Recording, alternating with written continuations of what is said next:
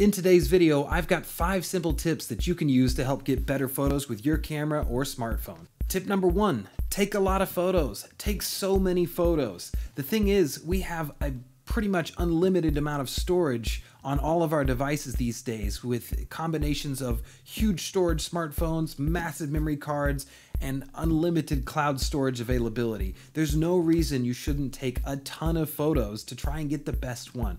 I routinely take 10, 20, 30, even 50 shots trying to get the perfect take so I can post an awesome photo to my social media pages. The truth is, you can always go back and delete those extra shots. What you can't do is relive those moments.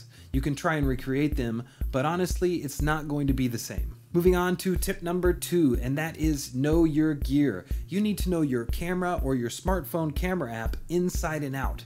Knowing that will help you remove that barrier between capturing the images that you want and using the equipment that you have.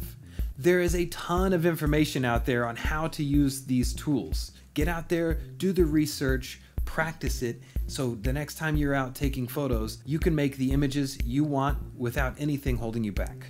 Tip number 3, so that is edit your work. I edit everything that I post. I use Adobe Lightroom, Photoshop, Google Snapseed, whatever it is. And I'm not talking about using Instagram or Facebook filters on your photos. While those are okay, you get the most out of your pictures when you go in and tweak it exactly the way that you want it to look. You can create moods, you can remove distractions, you can correct for lighting and exposure, increase the contrast. Doing all of this is really going to help your content stand out on the internet. Today I saw a friend's photo that was posted in a Facebook story, and it was so good. Of course I hit the like button, but I reached out and I said, hey, what did you take this picture with? Come to find out, it was taken on an iPhone and edited on that same device. I was blown away by the quality. In fact, I thought it was taken by a DSLR or a big mirrorless camera. But no, an iPhone, but it was edited flawlessly using those tools. In the end, this proved to me that you can take and make great images using just your smartphone, but really take it to that next level by utilizing an editor. Tip number 4 is compose your shots. And what I do to compose my shots, I always think of the big 3 things in photography, and that's going to be my composition, my lighting, and my background.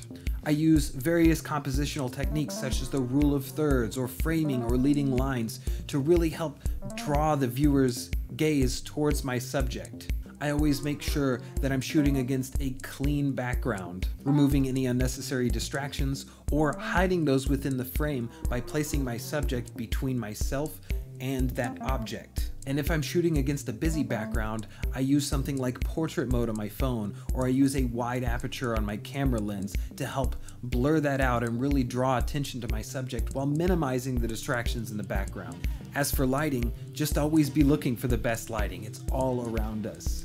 Train your eye to walk into a scene and say, wow, the lighting is awesome over there. This is why when I'm at a restaurant, I always ask for a table next to a window so I can take awesome food photos. It also helps if you're shooting at a great time of day for making great images. Those are going to be your golden hours in the morning and in the evening. Also the blue hour right after golden hour. The lighting at these times is warm and beautiful, and it helps make your images really look great. If you're inside, use a window light. Use artificial light if you don't have great lighting to create and shape the images to look the way you want them to look. And tip number 5 is the use of angles and perspective to help tell your story.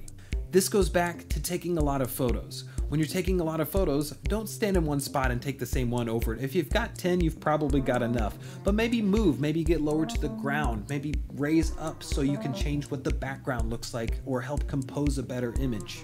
A lot of smartphones these days have access to multiple lenses that can help change the perspective. So you have the ultra wides, you have the normals, and you have the tight telephoto look.